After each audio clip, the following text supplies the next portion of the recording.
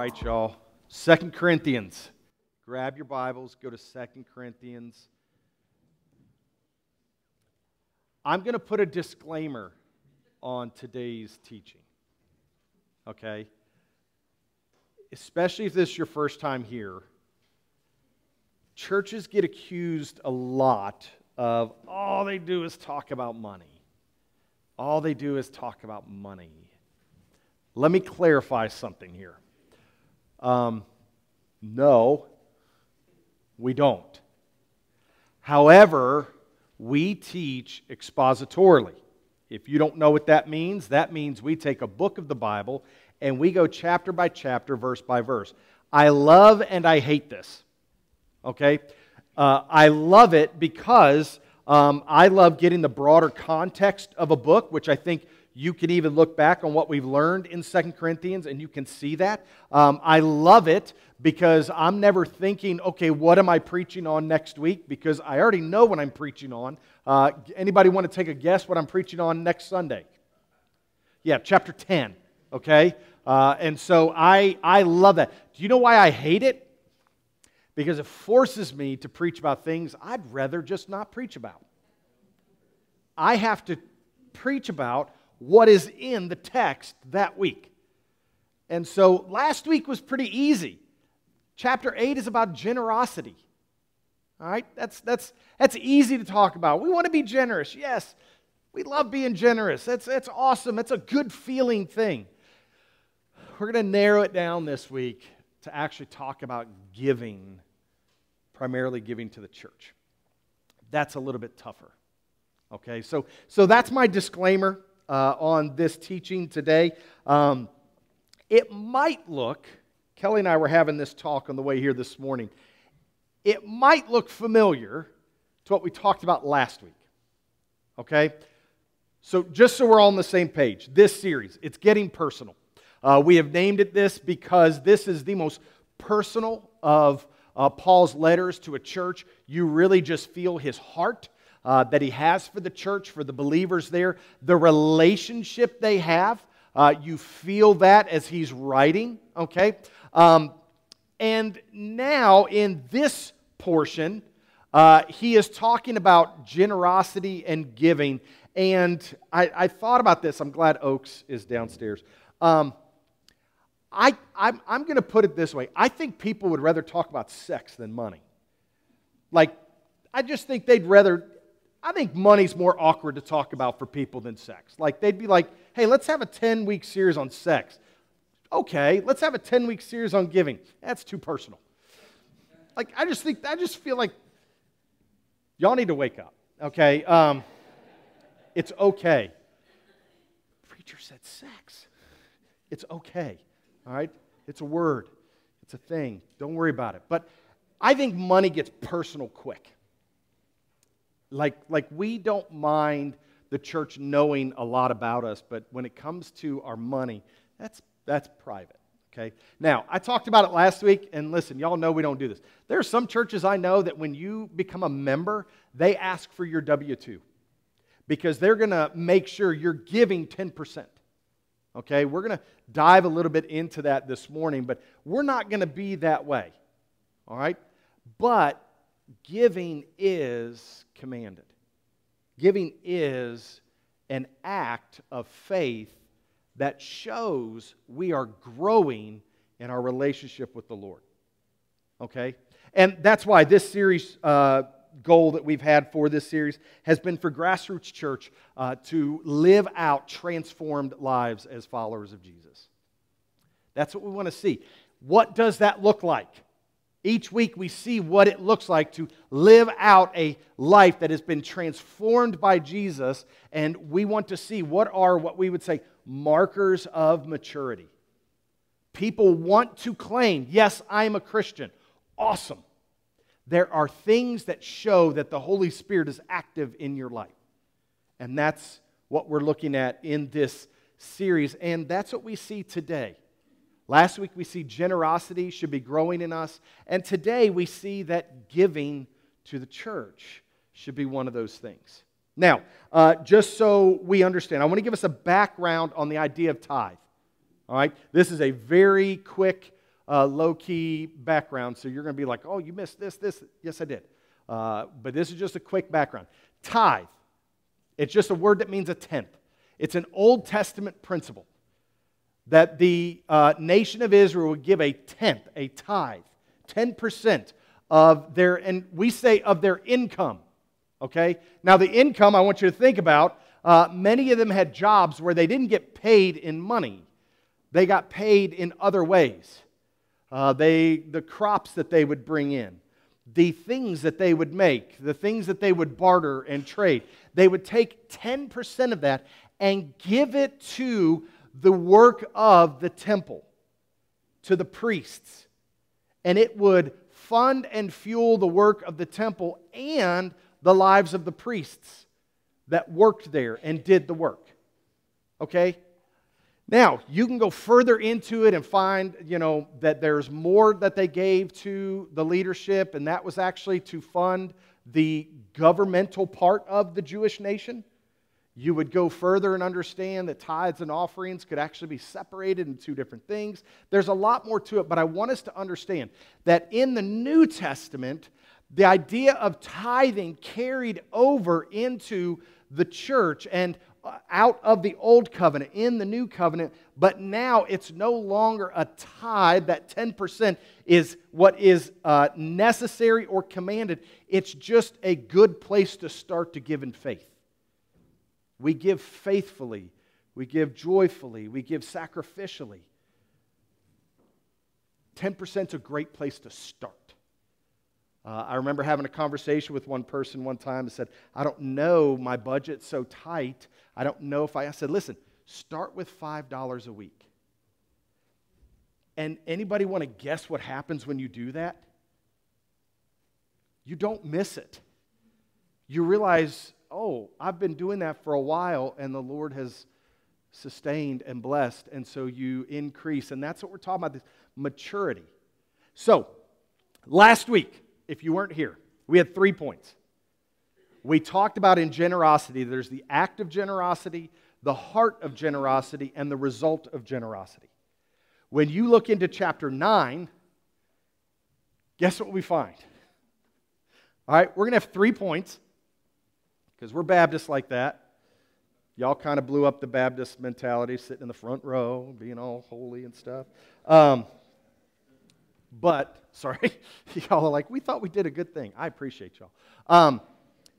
3 things that we're going to see today, okay? 3 points. Is that giving is done in action, giving begins in the heart, and giving results in God's glory. So once again, we see the act, we see the heart, and we see the result. But today, instead of generosity, because y'all ever done that?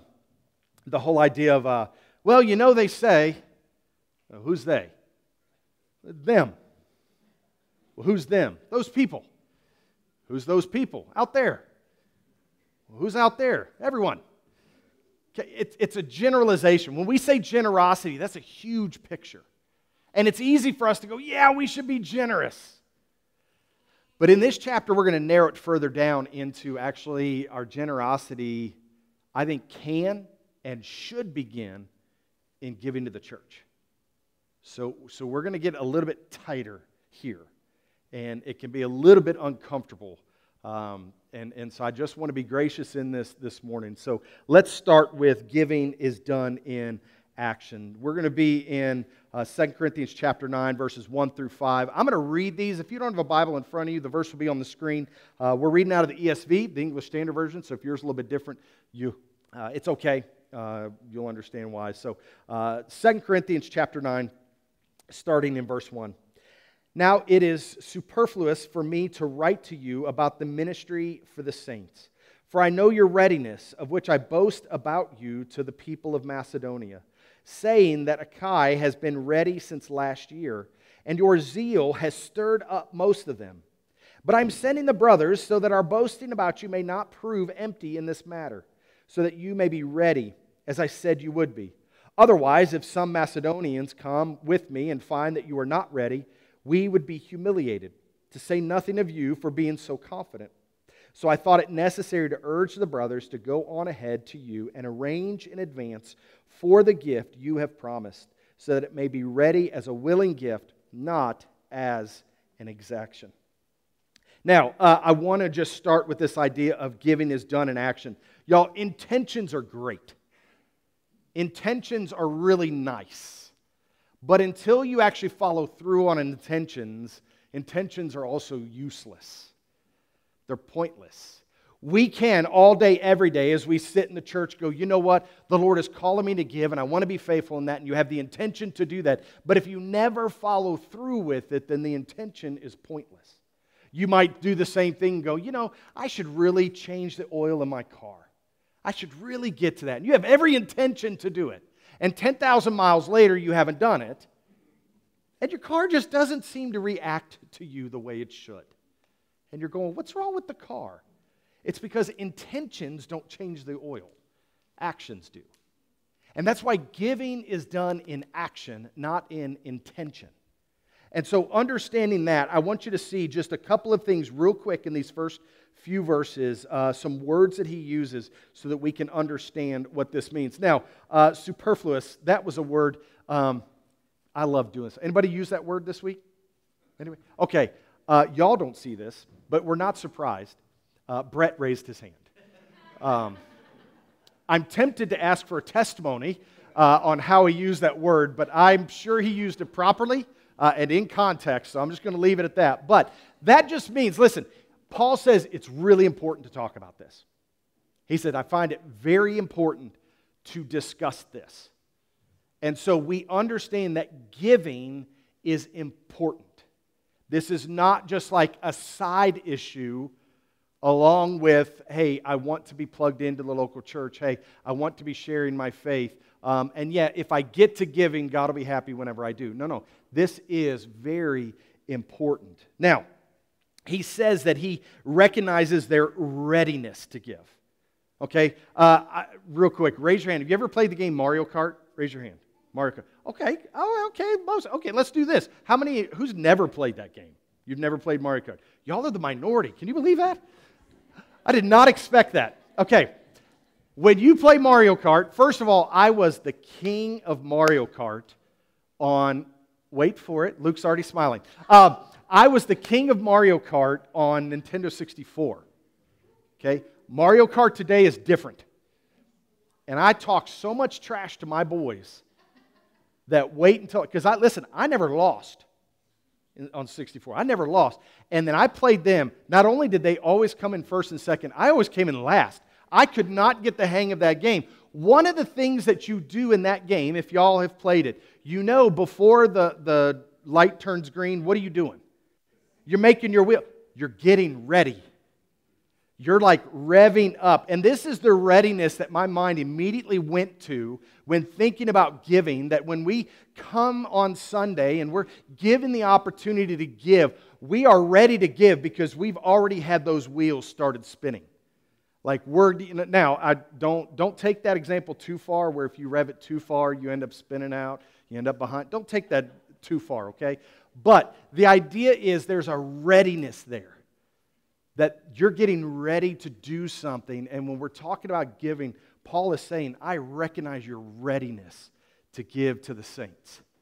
And so that's the first thing we see. The next thing that we see in this is when he says that it is planned. He said, I see that you have planned to give. This is the gift you planned on giving. So you have set this aside. You have set this aside. It's the idea that you, when you get your paycheck, you may set certain amount aside for your rent or your mortgage. You set a certain amount aside for gas. You set a certain amount aside for bills, for groceries. Maybe you have kind of like that entertainment part of your budget where like, that's where we go out to eat or go to movies or something like that. But then you also should, as part of that, you should be setting aside a portion of your money to give to the church. There is not just a readiness, but it is planned. And he says this because, and I love the way he puts this, so that when he comes and gets the gift, it can be ready as a willing gift, not as an exaction. Now, I just wanted to understand those words a little bit more. And so digging into that idea of a willing gift is one that is decided on ahead of time. Okay? Just to give you this idea. If you've done this, I don't want you to look down on the gift that you've given to God through the church, okay? But I do want you to just kind of think about this. How many of us will spend our money all week, and when we come on Sunday, if we have some in the wallet or account, we'll give? Instead of planning to give willingly, we set it aside. So with that in mind, he said he wants it to be a willing gift, all right? But not as an exaction. And what that means, I want you to get this picture. What if we went to, and one thing that we set out when we planted Grassroots, which by the way, y'all, this coming Friday is 11 years ago that we planted Grassroots. 11 years ago, to God's glory. Yeah, to God's glory. Glad y'all are excited. So it's like 11. It's like anybody ever, you remember turning 17? When you turn 16, that's a big deal. You drive. 18, legal adult. You can vote, okay? But 17, it's like, enjoy the year, all right? It's a stupid year. So that's a turning 11. Yay. Okay, so we set out to do this years ago. When we planted Grassroots, we never passed offering plates or buckets. They would sit on the tables. They would sit by the door.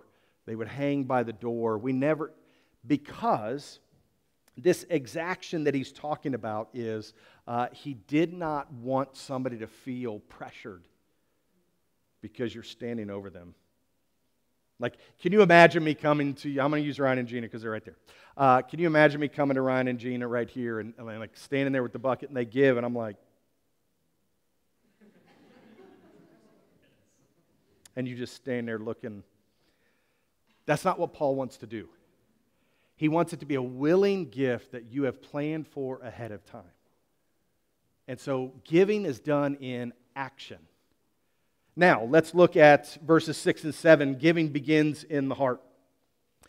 Verse 6 and 7 says this, "The point is this, whoever sows sparingly will also reap sparingly, and whoever sows bountifully will also reap bountifully. Each one must give as he has decided in his heart, not reluctantly or under compulsion, for God loves a cheerful giver." Verse 6 is wildly misused. It is, listen, not by everybody, but by a portion of pastors. They will use that verse to con you out of money so they can get rich. Okay? It's not what this verse is saying. I want you to go back to last week. The phrase I use that I think applies to verse 6 beautifully is, it's not equal giving, but equal sacrifice. The gift from each of us will not look the same, but it is equally sacrificial in nature. That's what that means. He who sows sparingly, if you are not giving sacrificially and willingly, then God is going to bless you sparingly. But if you give bountifully, if you give willingly and cheerfully, He is going to bless you in the same way. Now, here's where it can be misinterpreted. All right? I'm not going to sit up here and tell you, you want a bigger house? Give more money to the church. I am not going to tell you that. I will not. I'm going to stand before God in judgment on a lot of things, covered in the blood of Jesus, forgiven, but standing before Him for a lot of things I've done. One of the things will not be conning the church so I can get rich. There's going to be a lot of people that stand before God on that. I'm not going to be one of them. All right, there's going to be things I have to go, Lord, I thought I was doing right on that. Please forgive me. And He'll go, you were already forgiven. And I will say, thank you, Father, and enjoy His presence forever. But there's going to be one thing I do not stand in front of Him, and that is misusing the money of the church for my own gain. Not happening. But this is what we see here, is that not equal giving, but equal sacrifice.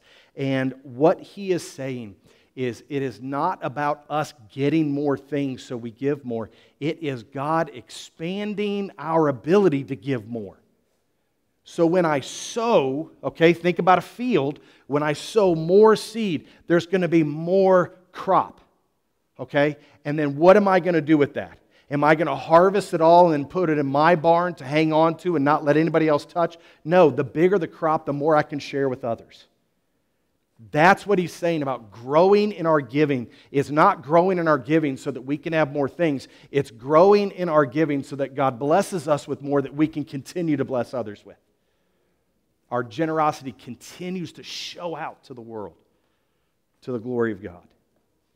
So, he then says that you don't give reluctantly or under compulsion.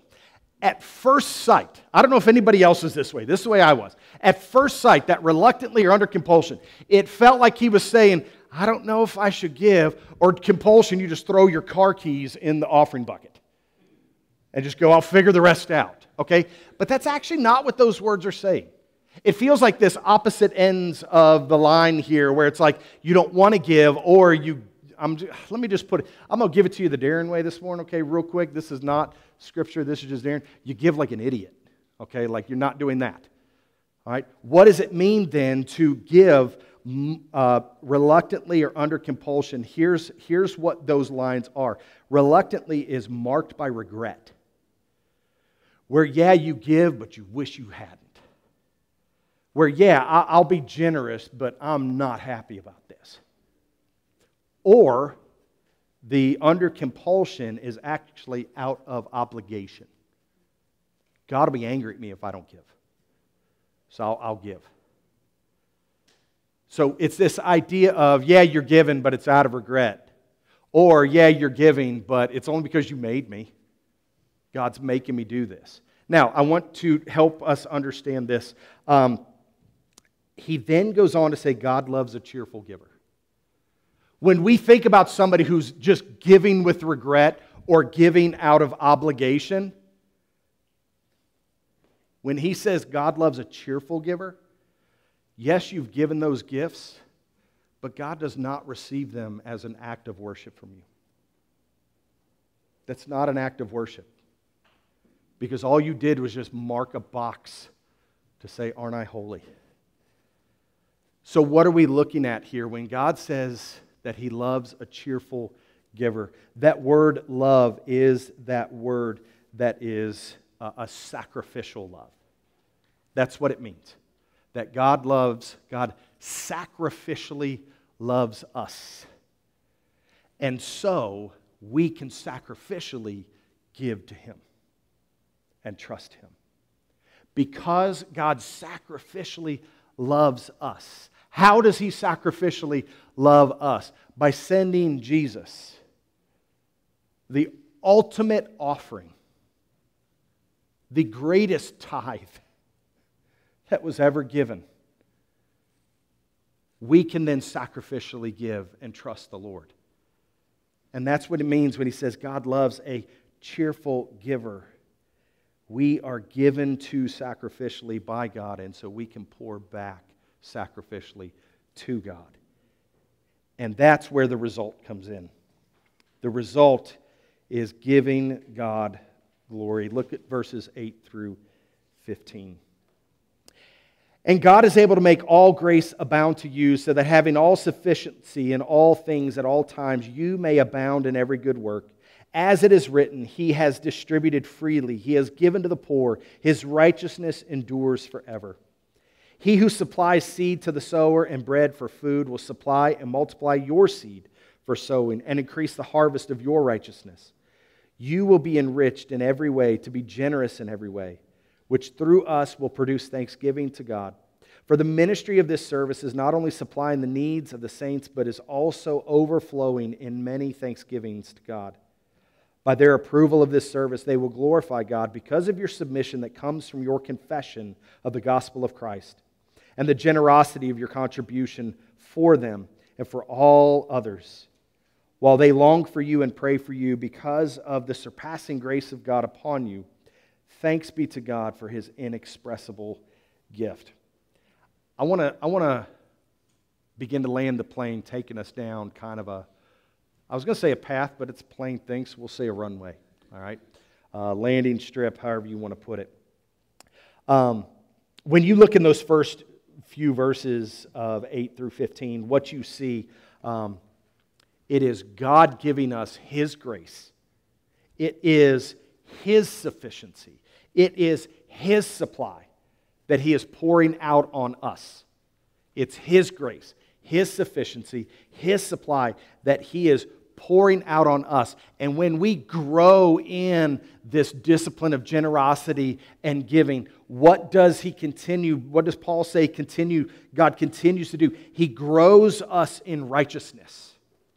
That is God's righteousness at work within us through His Spirit when we are generous and giving. And then He continues to grow us in generosity.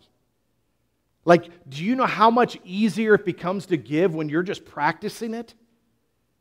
When you realize that God continues to supply? Like that He is... My dad used to say this all the time. Maybe you've heard a preacher saying this. You're going to hear this preacher say, you cannot outgive God.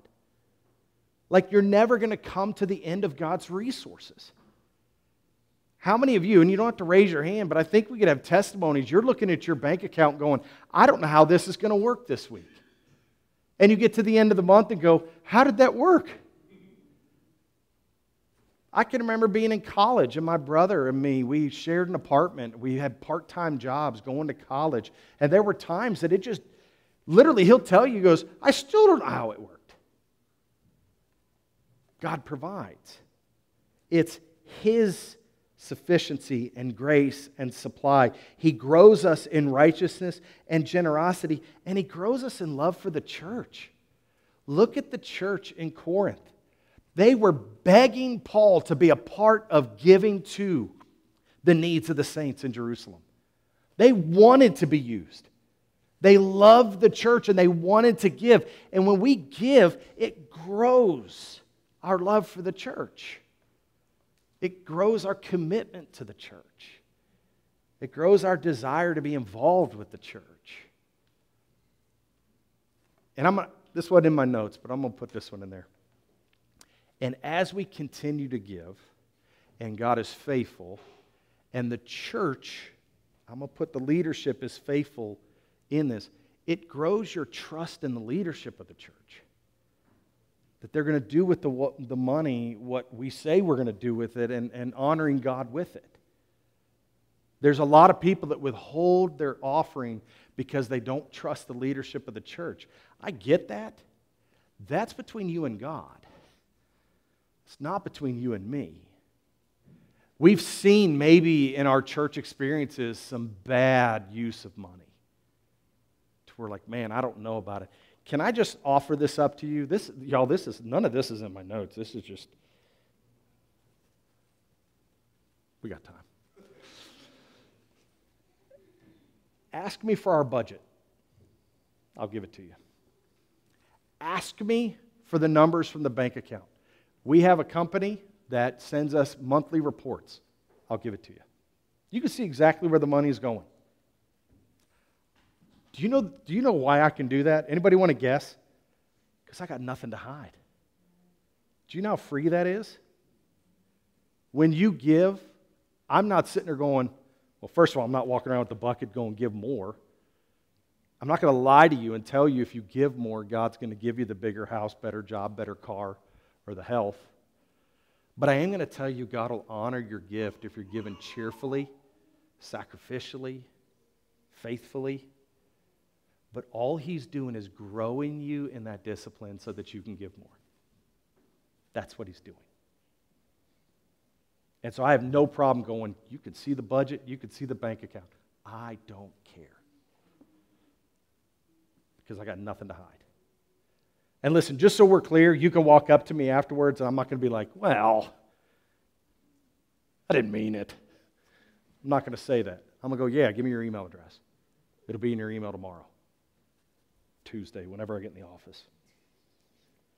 So how does it result in God's glory? Paul says that when we pour out, when we are generous, when we are giving, it pours out in glory and thanksgiving to God for the people that receive it.